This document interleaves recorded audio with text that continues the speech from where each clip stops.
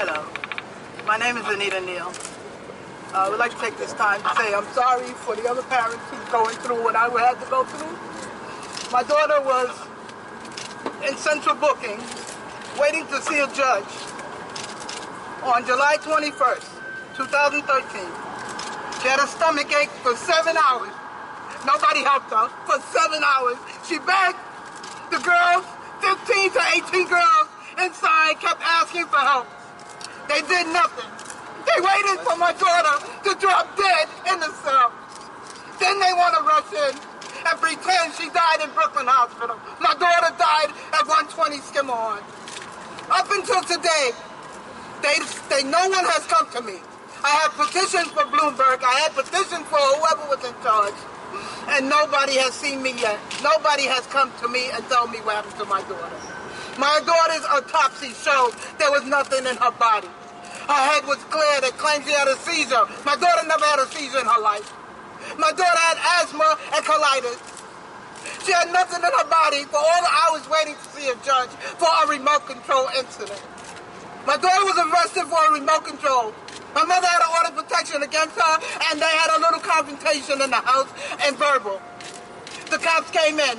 My daughter was in a robe. Matter of fact, excuse me, my daughter was in a towel. She just came out of the tub because she came from a barbecue. She was waiting to go out with her boyfriend. It was his birthday, and her birthday was the following week that I had to bury my daughter.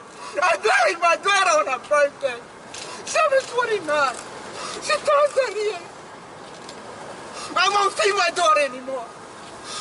They didn't tell me anything. Nobody has yet come to me and say I'm sorry. They have not come to me and tell me anything. I beg and I have rallies every 21st to make sure I'm going to get justice for my daughter. They claim they didn't have tapes. They claim there was no one there. My daughter died in 120 Skimmerhorn. Now I have 62 tapes. They gave me the names of the officers. And nothing further. I went in front of the federal court. We're in court now. Because I'm going to get justice for my daughter. And I hope it doesn't happen to anyone else. She didn't get shot, but she was killed in central booking at 120 Skimmerhorn for a stomach ache. Anybody go into 120 Skimmerhorn from now on, you know you have tapes and cameras. They cannot tell you there's nothing there. There's cameras everywhere. The girls helped my daughter. They moved her on a bench. She laid on the bench. And they waited till she dropped dead to come inside to help my daughter. One of the officers said, leave her alone. She's having a seizure. My grandson had a seizure. Did nothing. The other officers did nothing either. Now they're going to pay. They're going to pay big time because they will not rest until I get justice for my daughter. If you notice, all the cops are getting caught now. Every cop that's going to do something bad, I guarantee you, from my heart, that was taken from me, something is going to happen to them. We got this now. Me and my daughter got this. She's helping me from up top, and I'm doing the job at the bottom. Justice for Kyam and whoever follows in her footsteps, parents-wise.